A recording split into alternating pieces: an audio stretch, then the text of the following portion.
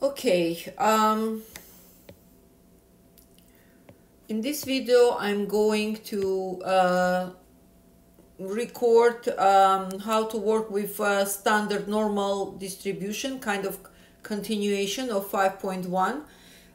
This is chapter 5.2. Before we work with 5.2 slides, we are going to learn how to work further with standard normal probability table. So far we learned based on z-score how to find the area. For example, if we need to find the area for z-score is equal, let's say, negative 2.57. Negative 2.57. So let's see how we gonna do it. Negative 2.5, here we have 2.5, and it's coming all the way to 7. Here it is. So our number is gonna be, oops, that's not what I meant, hold on. Okay, one more time. Well, okay, let it be red. 57 here, 57 here, and our number is 0.0051. So z-score for negative 2.57, we can put is equal 0.0051. Okay, and let me take from another one.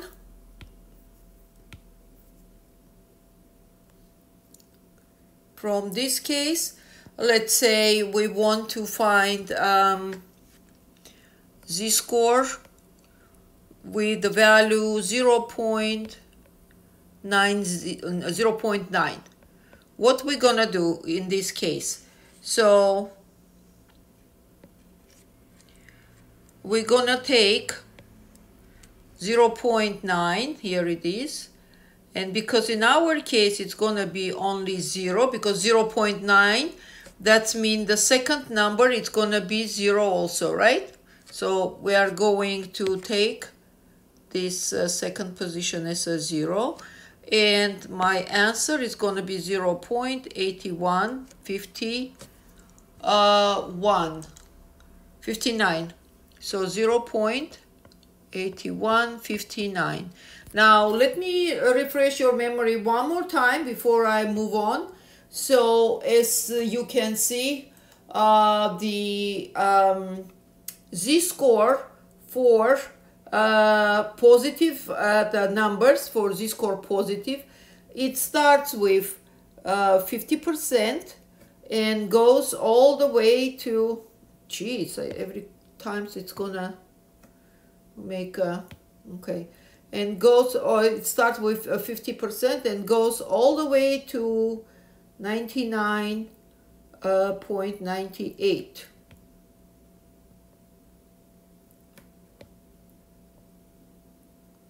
Okay, remember what I told you back then.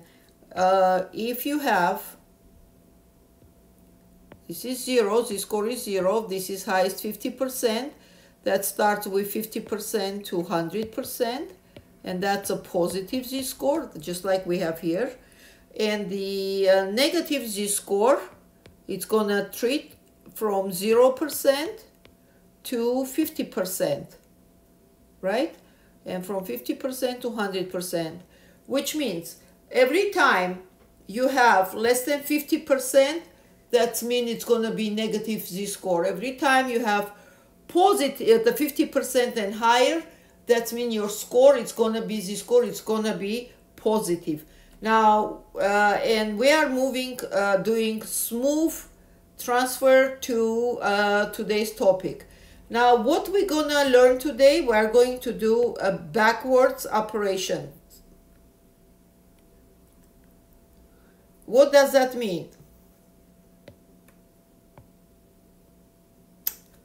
So let's see. Today we are going to learn how to based on given probability, because all these numbers in the body, like these ones, everything that is given in the body, all these numbers are given in the body. They are these ones from here. Eliminate this z-score. It's a probability, it's a percentage.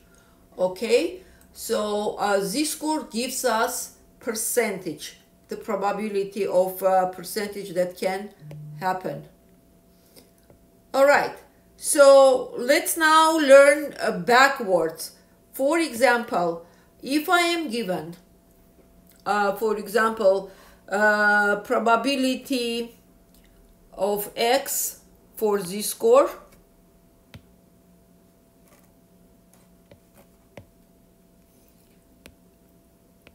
that we don't know how much it is equal 0.0023. 0.0023. So let's find it.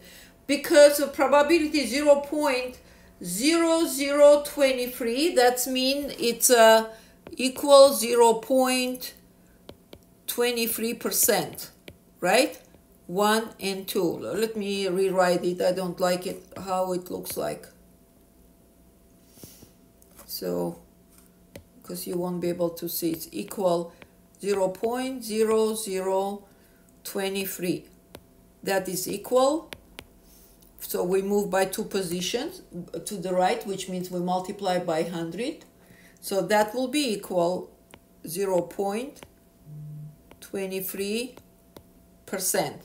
Now, since we have less than even 1%, which z-score we're gonna look into? Obviously, it's gonna be negative z-score, correct? If we would have more than 50%, we would look into positive z-score. So since we have 0.23%, we will look into negative z-score. Okay, let's find it. So I see here 0.01, 0. So I'm looking for 0.0023. So, and here it is, 0.0023. Now, if I go to the right from here, and if I go up, so my z-score is gonna be how much? Negative 2.8 and 3. Because here is my negative 2.8, here is my 0.03. So I get negative 2.83. So I can insist that z-score of negative 2.83 is 0.23%. Another one, let's see, we want to take, for example,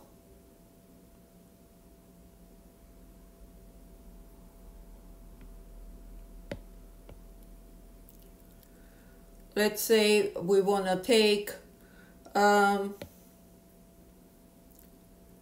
probability of z-score equal question mark is equal, for example, 98.42%.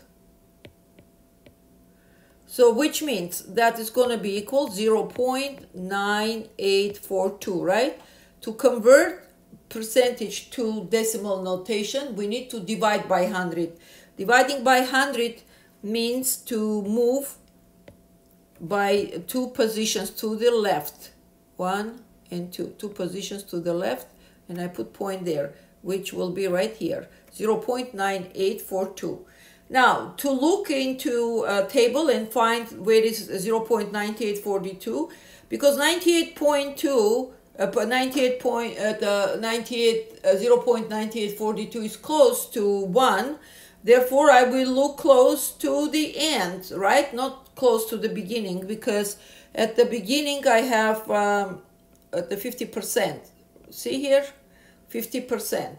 So, but now for 98%, I'm going to look close to the end. And that is gonna be, let me see, 9842. And that is precisely right here, 9842, right here. 9842. And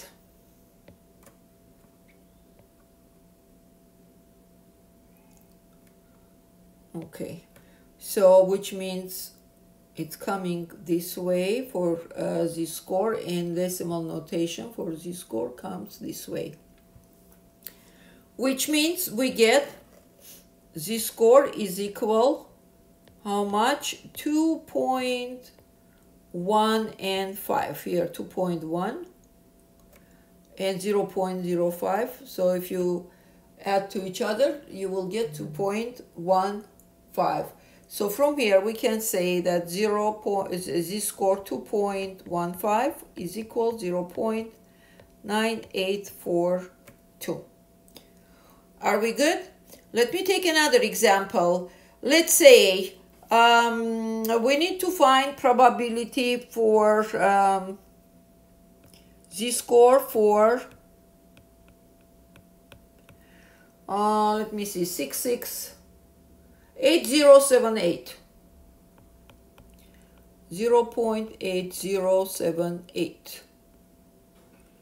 Put on a pause and find the value what z-score is matching, and then open and check. Okay. So, if we look, where is it? 8.08078. It's right here. Which means the z-score for this probability is going to be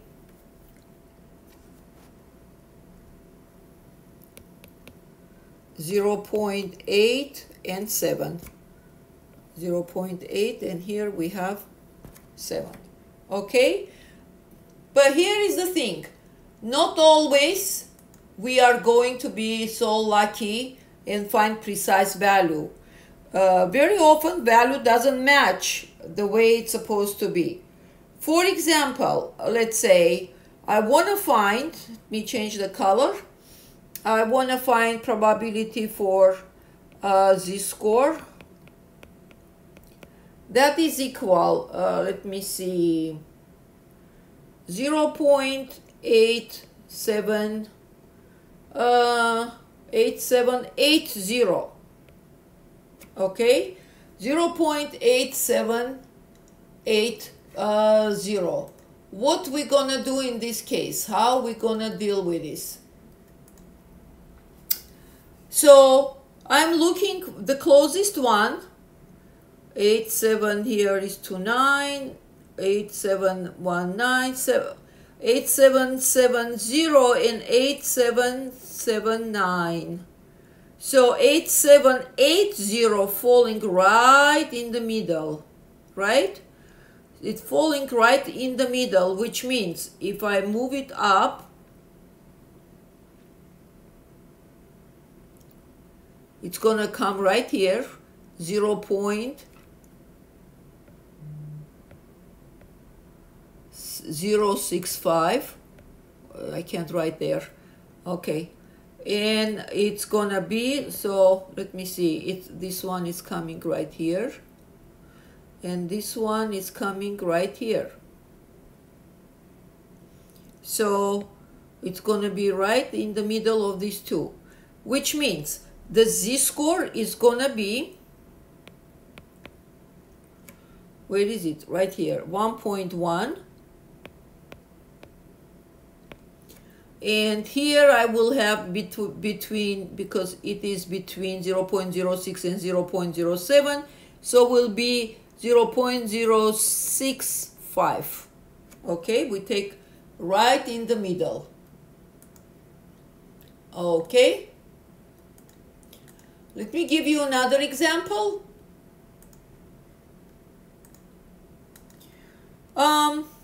Let's assume we need to find probability for z-score equal question mark, and probability, I mean find the z-score for probability, let's say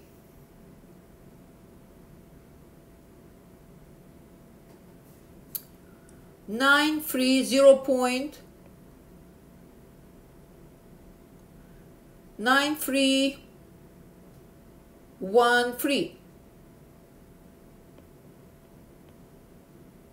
9313. So you can put the recording on a pause and then try to locate yourself. Okay, and on my end I can tell you that it is 9. Oh, it's right here, falling between these two. So that means it's gonna come from here,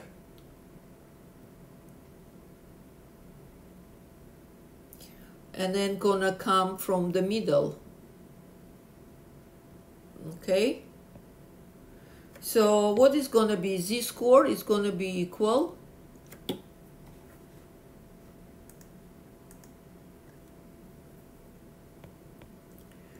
(1.4)